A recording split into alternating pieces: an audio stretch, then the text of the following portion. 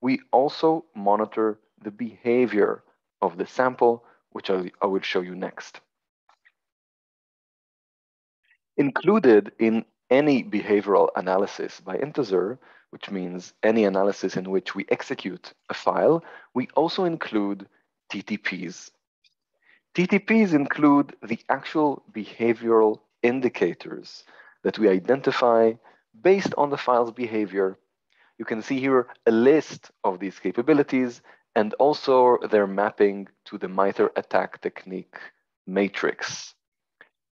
This means that based on the behavior and its severity level, we can determine whether the file is malicious or not, in addition to our existing classification of the code.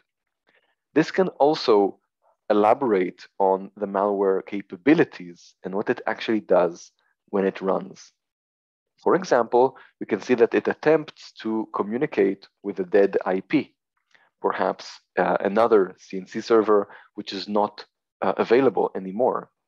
We can see its HTTP requests, which actually include the malware download from the CNC server.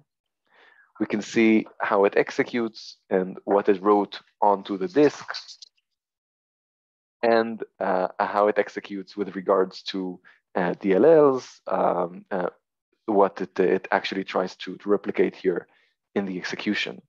In other cases, we could see whether it has any persistence mechanisms, evasion techniques, lateral movement capabilities, etc.